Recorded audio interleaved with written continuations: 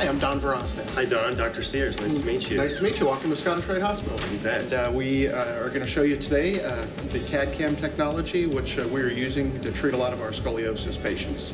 Great. So the latest and greatest technology. Yeah. Sounds good. Let's go. The way this works basically is we have a handheld scanner that uses a laser. We take a scan of their entire torso.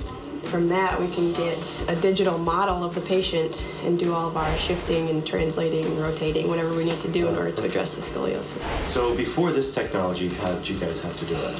We actually have to bring the patient in, wrap them in a cast of their body, wait for it to set up, and then cut the cast off of their body. So it's a lot more labor-intensive, a little bit more cumbersome for the patient.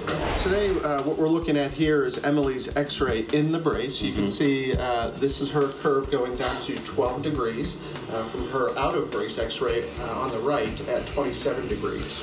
Wow, so that's a big difference. How long do you think she's going to be in the brace? She will probably be in the brace until she's done growing, which is going to be around 14 years of age for girls. And that's, I think, a lot of parents don't know, much about scoliosis unless their child gets it. But you get the curvature as the child's growing. It gets out of balance, and you get the curve, and it worsens. But if you can hold it straight until she's done growing, then the problem's over. That's correct. We can keep a curve from progressing and getting worse to where they would need surgery.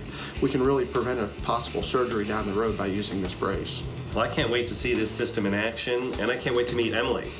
Hi, come on in. I want you to meet Dr. Sears. Hi there. How's it going? Good. How are you? I heard you want to be a broadcaster when you grow up. Mm-hmm. Oh, yeah? Have you ever been on TV before? No, I haven't. Well, you are now. So come on in. Let's check this out, huh? We're going to do a scan of you today for a new brace. Is that okay? Yeah. This is our transmitter that orients everything in 3D space. We're going to get a scan of each surface of your body all the way around. Yeah, that's fascinating. And it's so quick. So that's Emily. When you first noticed you had scoliosis, how'd that go? Who noticed it? It was the school nurse. They were doing scoliosis checks in the locker rooms. Yeah. When you're sitting down, and you're sitting down for a long period of time, your back starts to hurt a lot, and the position you're sitting in don't really mix well. So there is just constantly being sore.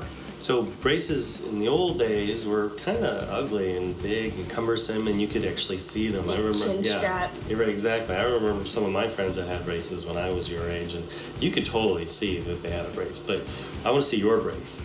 Okay. Where is it? It's right here. Right. Ooh, cool.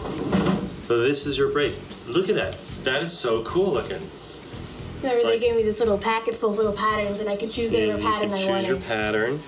That's so awesome. These things strap together to tighten it up and hold you nice and straight.